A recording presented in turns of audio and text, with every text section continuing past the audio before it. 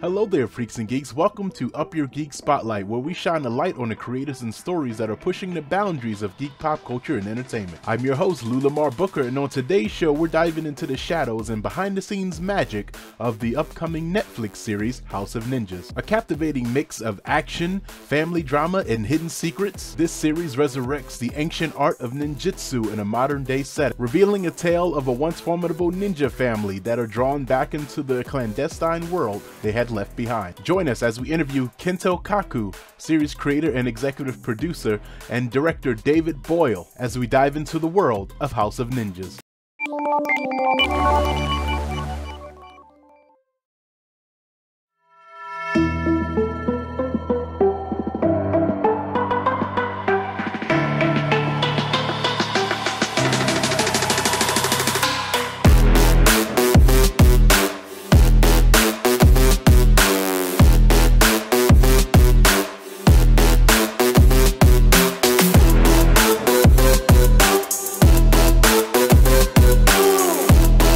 Thank you guys for coming on. This is a show I call Up Your Geek Spotlight. Today's episode, we're going to be sitting down with Kento and Dave to discuss the inspiration behind House of Ninjas, the adventures and hurdles translating such a dynamic concept onto the screen, and the personal odysseys they've navigated through the creation of this series. So join us, and thank you for those who are listening and watching as we dive into the heart of House of Ninjas and this story about the bonds that tie us and the secrets that define us and the shadows in which we move. Dave, Kento, thank you. My first question here, I'm going to start off with Kento. Inspiration behind the series. Kento, what initially sparked the idea for House of Ninjas during the coronavirus lockdown, and how did you envision blending the traditional aspects of ninja culture with modern day setting? So, like you said, I decided making this show in the COVID. And, maybe 5 years ago, when I went to ninja show with my kids, and there's so many tourists and children, and they're so excited. And when I saw it, I was like, oh, that's it. And gradually, Japanese are losing interest in ninja culture compared to, foreign people. So, I just wanted to bring ninja culture to the world this time. So that's how. Dave, you have something to add? Yeah, no, I was just going to say it's been a little while since, I mean, there've been a ton of ninja shows, a ton of ninja movies over the years, but I felt like the thing that Kento and kind of sort of realized was that there was real hunger out there for a new style of ninja show, like a new style of ninja movie, because like the word ninja just kind of gets you. I mean, I don't know about you, but it just kind of gets me sort of excited. Like you imagine all kinds of possibilities, and it's a very flexible genre. You can use it to sort of explore like almost any kind of tone or anything. In Japan, it's a little unusual for actors to kind of develop their own projects. So it's so for Kento has done something kind of revolutionary here, like sort of become like almost like, sort of like Tom Cruise of Japan, like producing his own stuff, bringing his own his own like projects to life. But it all started with just, going to, like one of those ninja stunt shows with his kids and seeing how excited the foreign tourists there were getting about it. It was pretty cool, and I got to watch part of the series, and I thought that it was I love the dynamic of the show. And I love how it's not like your typical ninja show. It's got these stories and it interweaves with like everyday life there, and then there's these things happening in the background, and so it's a pretty cool way that the show was developed. Dave, for your creative process and cultural integration, coming from a Mormon upbringing and then immersing yourself in Japanese culture and ninja history for House of Ninjas, how did these diverse backgrounds influence your storytelling and direction for the series? I'm a big believer in, like specificity in storytelling. Sometimes sometimes when you're working as a writer or something and people try to sort of, whether it's producers or whoever else try to push it, how do we make this like more broad? How do we make this, appeal to more people? And I find that the more specific something gets, then usually the more interesting and the more relatable it gets for other people all around the world. So I think that, the kind of thing that when this this project first kind of came my way, like, would you be interested in working on a ninja, like a ninja show? I think the first thing I thought was like, what's my way into the characters? How would I be able to, how would I be able to kind of empathize with these characters? How could I kind of, because I always have to sort of write from, a place of some place where I feel like I'm writing from a place of personal understanding. And so I just kind of, looking at sort of the kinds of rules and regulations that ninjas are faced with, like they have so many restrictions, and, they can't drink, they can't eat meat, all these kind of dietary lifestyle restrictions. They also have a lot of restrictions on dating and who they can fall in love with and when, and et cetera, all that kind of thing. And I felt, a certain kind of, growing up Mormon, I sort of felt like, oh, I could sort of just imagine this ninja family as a Mormon family, and I feel like I could take a lot of inspiration from, my my relatives and friends growing up and everything. Because then within the family, everybody kind of has their own feelings about ninjutsu. Like Kento's character Haru doesn't want anything to do with it anymore. His mom Yoko wants nothing more than to go back to it and be doing like exciting missions every night. And I feel like everybody can sort of understand, that feeling of like your family has shared values, but you maybe all have sort of a slightly different approach or slightly different feelings about whatever it is, whatever the kind of culture that you grew up in. So that was sort of, a jumping off point for me.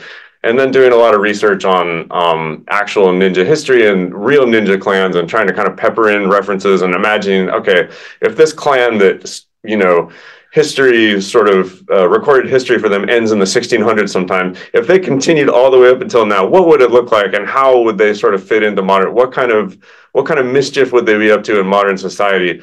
And that, thinking of things that way, got me really excited. It got me excited to write. It got me excited to sort of just, come up with all kinds of ideas. And so that was, and Kento and I have like really similar tastes in the kind of things that we're into. So bouncing ideas back and forth, and kind of coming up with a story that, pushed on that aspect of the characters, but also kept the fun of, a ninja story was a really great process.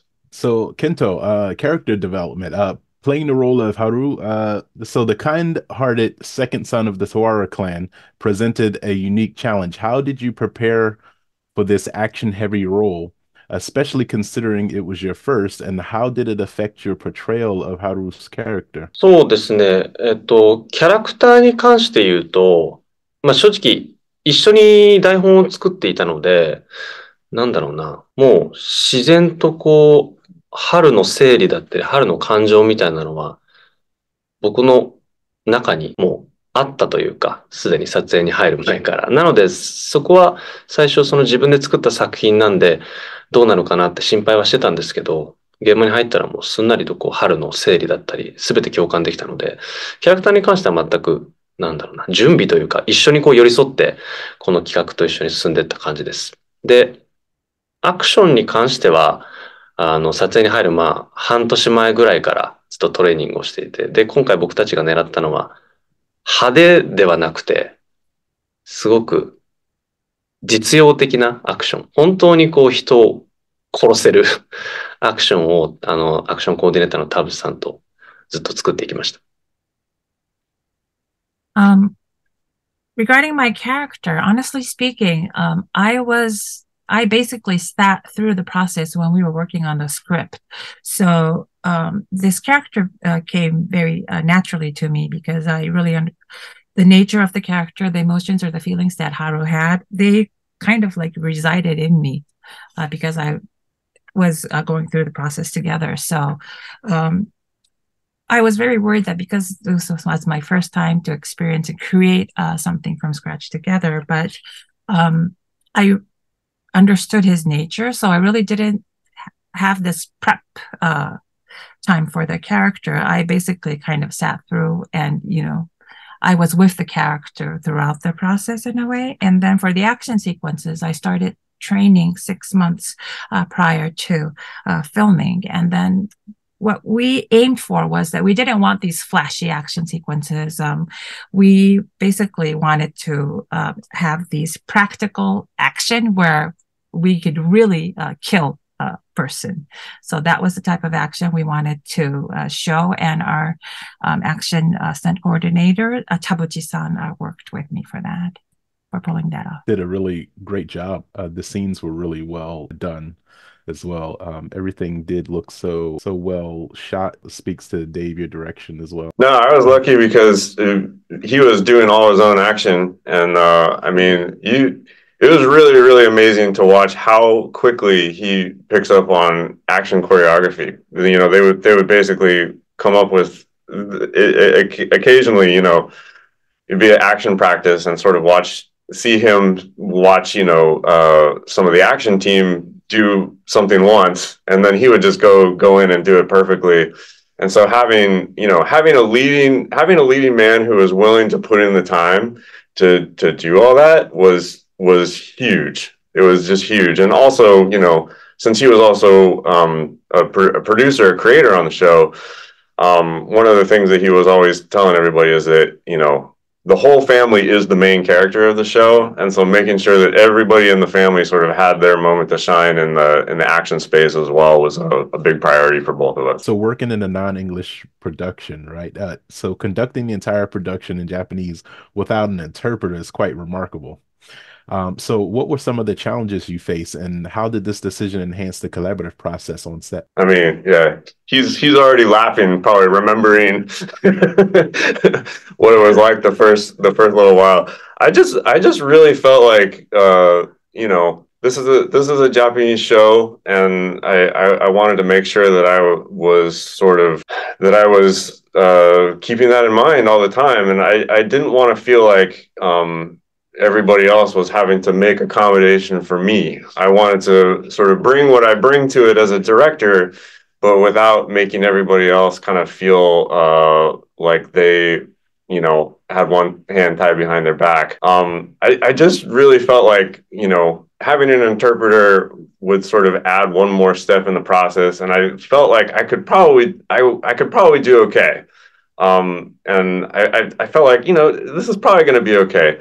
And then, like, the first week, the first week of rehearsals, I started to panic a little bit. I was like, I don't know. I was like, maybe I made the wrong choice or something. But it's amazing when you're in sort of a sink or swim environment, how quickly, you know, your sort of language ability, even if it's, you know, your second language and you're not, you know, obviously not a native speaker or anything. But then the other thing is, you know, we basically had best in class of everybody on this show in terms of the staff. You know, everybody top down is just, you know, it's like a murderer's row. Just an amazing crew. And I think they were very patient and kind, and they also saw that I was making the effort to, you know, to learn all of the proper kind of set lingo and everything, is because it's like everyday conversation, and then the kind of the word usage on set is different no matter what language you work in, and Japanese is no different. So it took a little while to sort of, you know, to sort of pick up on sort of like, oh, when I want this is what I say. Like this is the shorthand, like that kind of thing, you know. And you know, I was learning new stuff the whole way through, but that became a bonding experience for me and the crew and the cast. And you know, I wouldn't have had it any other way. So it was definitely hard at first, but I think it was worth it. But right now, his Japanese is better than me. It's awesome. So with House of Ninjas being your debut as a producer, how has this experience influenced your aspirations in the film and television industry? Are there more stories you wish to tell, particularly in a producing role? そうですね。I hope so. Yeah. So 今いろいろなんだろうな、それこそこの企画をやり終えて、すごくたくさんのことを学ばせてもらったんですけど、特にこのデイブとの出会いっていうのは僕の中ですごく大きくて、彼のそのクリエイティビティだったりとか、もう僕にない発想だったり、今まで見たことないストーリーを、なんかまたどっかの機会で彼とまた作れたらいいなと今思ってます。ぜひ。And after completing this show, I learned so much from this experience. And meeting with Dave for this show was a huge thing for me. And seeing his creative process, and seeing him coming up with these ideas that I could never imagine, and these stories, it was just wonderful. So I do hope to work with him again on something. Well, thank you guys. I I did love the show. I watched half of it and it was really brilliant. The scenes, the sights, the music. That what music played a significant role in this setting and set the tone for the series. And so that was really great. I thank you guys for coming on to Up Your Geek Spotlight. Check out House of Ninjas on Netflix, streaming February 15th. Thank you guys. Thank you. Thank you. Thanks for having us. Hello there, freaks and geeks. Thanks for joining us for this episode of Up Your Geek Spotlight. We hope you enjoyed this interview. If you'd like this video and would like to see more like it, grab that subscribe button, like and comment on the video, and follow us on all of our social media platforms. House of Ninjas, starring Kento Kaku and directed by Dave Boyle, premieres February 15th on Netflix. Check out the official trailer.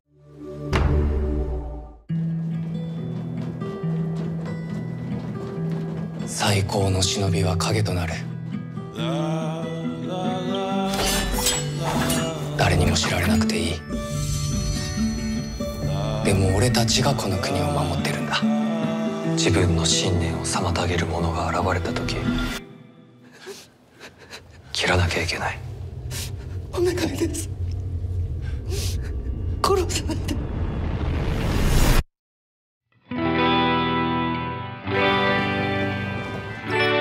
新たな忍びの脅威が浮上した。任務に復帰してもらいたい。俺たちはもう普通の家族なんだ。その普通に家族は満足してるのか。家族のためにも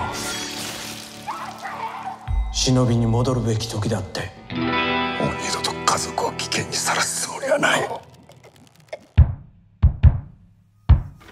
私はこの国の未解決事件の裏に何かの組織がいると思ってる。遊覧船の事件は知ってるだろう。おそらく新種の毒が使われている。何かを企んでいる。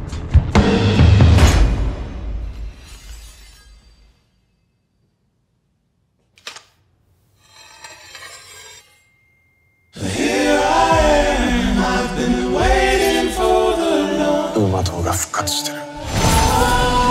力を合わせれば俺はこの国を誤った方向に導く腐った頭を変える。警察にも仲間が。俺のこともバレてた。家族のことも。お前たちは忍びだ。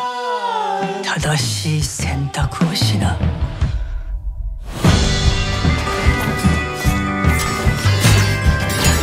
普通だ。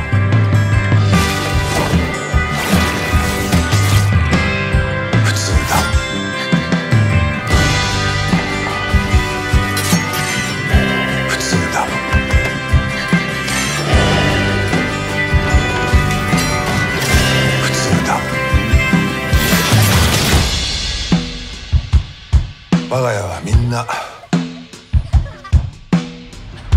普通だ。